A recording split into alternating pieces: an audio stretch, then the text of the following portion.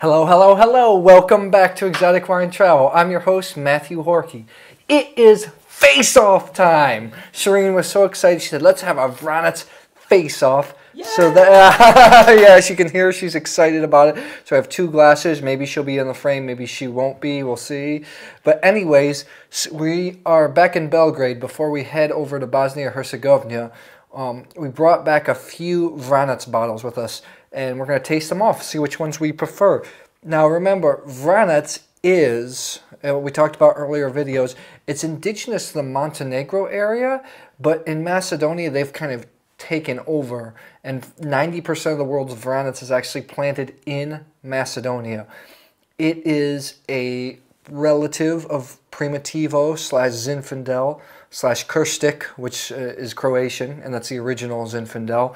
But they are big, high alcohol, fruity, acidic, and tannic wines. It really, Vranac means actually is a breed of a horse, so that's why they named the grape Vranac. You need to be able to control it. They're big, powerful wines. I did not include my two favorite Vranacs to make this more of a fair challenge. My two favorite were Chateau Sopot, the Terroir Vranac, but that's retailing for about $80 US. And this guy, Brusani, he only makes a couple thousand bottles a year. His Vranac, I really liked his, so it wouldn't be fair if I put it up against these guys. Excuse me. I just wanted to show you this bottle before we start the face-off. This is another grape in Macedonia that has potential. An indigenous variety called Stanushina. I'm sorry. This is the Stanushina from Brusani Winery. Now, there are only a couple examples in the country. They kind of call it the Macedonian Pinot Noir. It's lighter colored, lighter flavor. There's some notes of spice.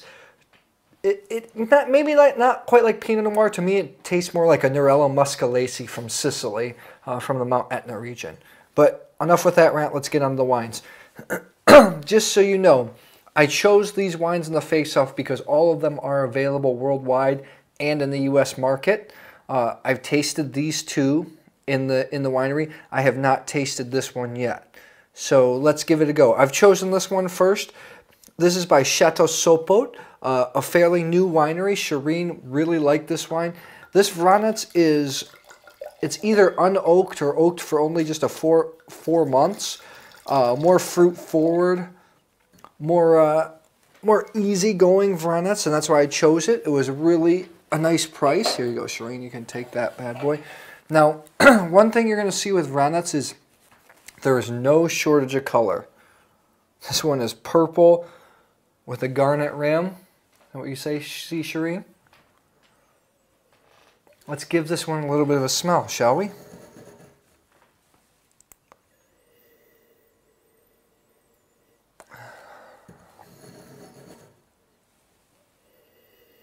Vranac gives off a lot of blue fruit, but this one I'm actually smelling a little more red fruit. And black fruit. And a little bit of blackberries. Not as much blue fruit. No, not at all. A little bit of dirt. Yeah. Not too much oak, right? I can't remember if this is only oaked 4 months or very little. There's definitely oak influence, but it's soft. Very soft. Vranac is such a big, flavorful grape. It does have hints of tobacco in it as well. That Vranac sometimes can swallow up the oak, which is kind of cool. Let's give this a taste.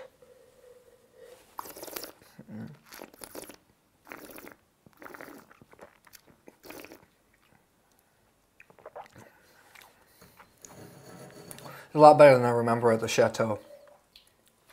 This wine, as far as I remember from the previous time, it takes a while for it to open up. Once again, this is Chateau Sopot, 2013 Vranac.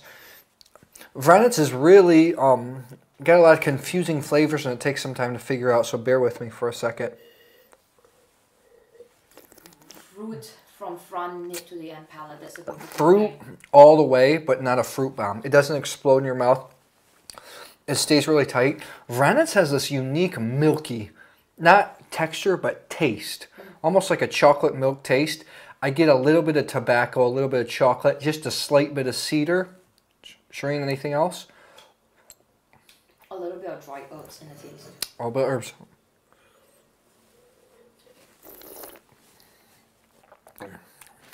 This Vranac is off to a good start. I think I gave this like a mid, excuse me, a mid 3 score in Vivino, like 3.5, 3.6 off to go back. This is another reason why scores can be bogus, because it's all about your mindset, how you feel.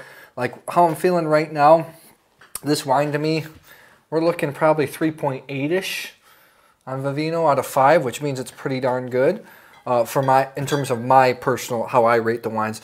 The next one is a new winery, big. They're producing 4.5 million liters a year. Stobi. This is their Vranac Veritas from 2011. Now, this is their top wine. The winery, when they gave me the tour, told me that the Washington Post named this like the best value red for under 15 euro or something like that. I can't remember what it is. Hold on, I'm going to give this a little bit of a rinse. I chose this one for the competition. This one was a little bit more balanced than, if I remember, and a little more industrial tasting. Not saying it's an industrial wine, but it was well balanced. It has smooth tannins. It was just something that the international palate would really, really like, because Vranac can get a little bit wild, a little bit out of control. First thing when I pour this bad boy, it is dark. Dog. You can hear Shireen, she's so excited about Vranac. Face off. So, whew, and it does not even have a garnet rim. It is just dark purple to black, wouldn't you even say? Heavily oak influence. Let's give this a nose. It's not completely opaque. Just some clarity. So funny. Smell all the Vranac taste. With all the Vranac, I usually smelled a lot of blue fruit, but this not. The first thing I got was violets. Game, black fruit, like meaty game, literally. Yeah. A little bit of oak. I'm really liking this nose. You? Yeah, but I always prefer a little more fruit flavor or fruit nose. This is just complete oak influence for me. It's so funny. I smell the fruit, the game, and the oak pretty balanced. And this is why wine's objective too. Shireen and I are smelling different things. I smell violet, blackberry, game. Blue fruit is starting to come out a little bit more. And a little cedar. Let me give this a go. No.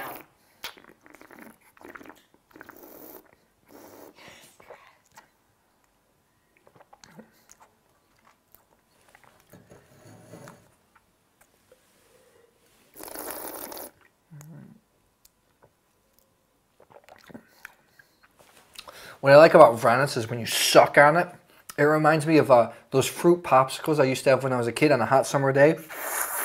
I'd suck on it to take all the fruit flavor out of the ice. And that's what you have to do with Vranac. You really have to suck the flavor out.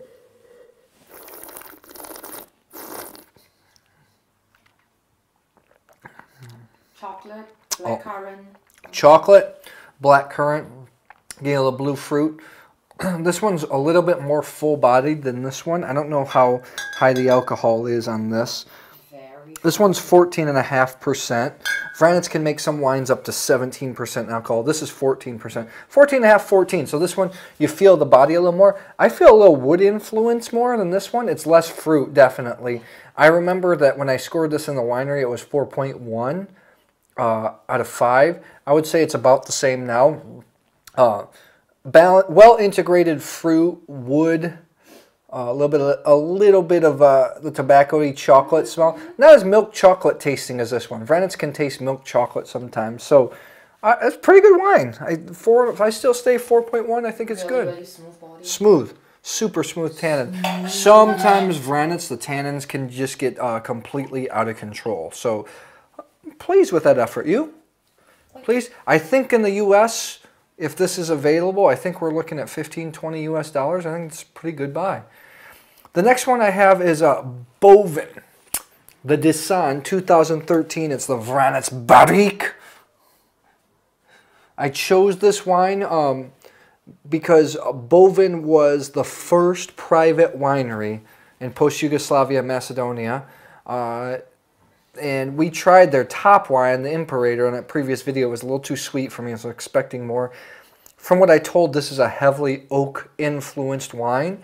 So I chose it to contrast, more fruit forward, balance, and then I have not tasted this yet, but supposedly supposed to be a little heavier oaked.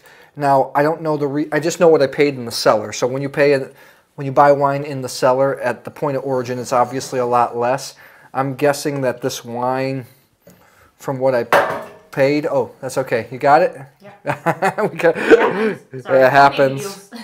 I think the wine will probably run in the sub $20 US dollar. I think I saw it on a US importing site for $19.99.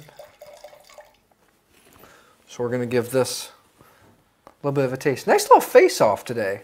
I like it. Yeah, even the phone went face off. What? Even the phone went face off. Oh, you want to? So first of all, we get a dark purple, almost to garnet, like a purple into garnet color.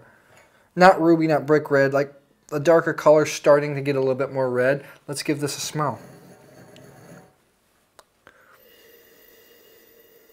A lot of wood action. Not super oaked, a lot of wood. You get a little cinnamon, a little vanilla. I get a lot of blue fruit. I get more, this is more Vranac smelling to me when we're used to, but a lot of wood. When you say? A lot of vanilla? Hold on. A lot of caramel?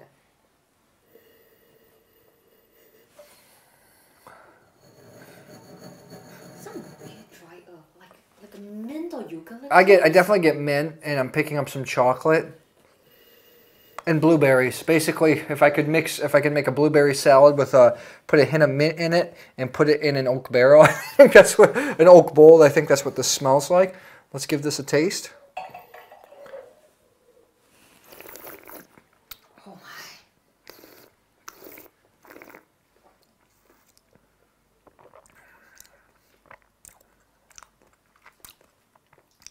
It's a lot of blueberries and it's sweet. Super blueberry. The tannins are sweet.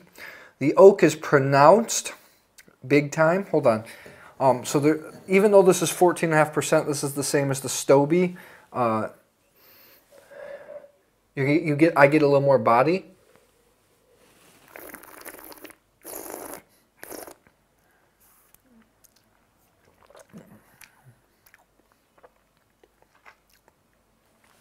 The tannins are really... Okay, think about this.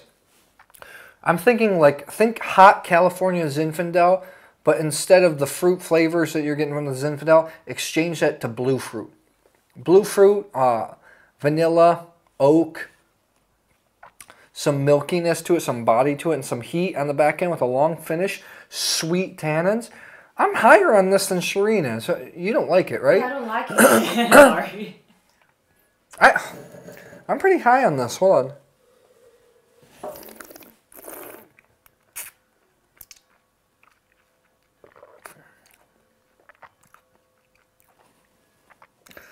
I'm going to give this a 4 even.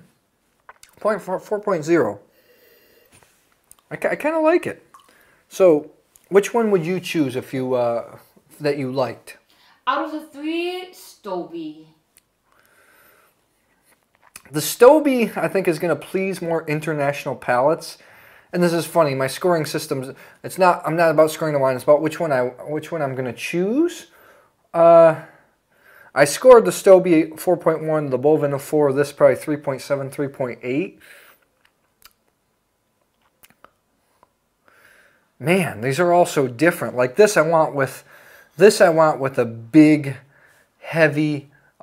Something meat to dampen the sweet tannins. This, I could have as the body's thinner. I could have it like before the meal with an appetizer. This I think is just maybe you drink by itself. Give me one more second. Yeah. Hold on. Yeah. Hold on one second. I want to try the first one again as well.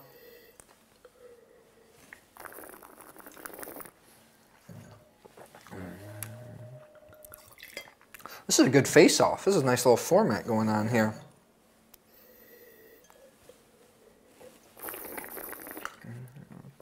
Okay, it's not a question. I gotta go back. I'm with Shireen. I think the Stobi wins. These are all good wines. Like I said, for my personal scoring system on Vivino, or my rating system, whatever, if anything starts to get over 3.7, I really like it. 3.7, 4.5, excellent. 5 for me has to be transcendent. These are all very good wines. I think this is good value for money. I think this is something that you seek out. So I think Stobi's the winner. What do you think? Yep. So this will conclude, I think. I don't think we have any Macedonian wines left to taste off.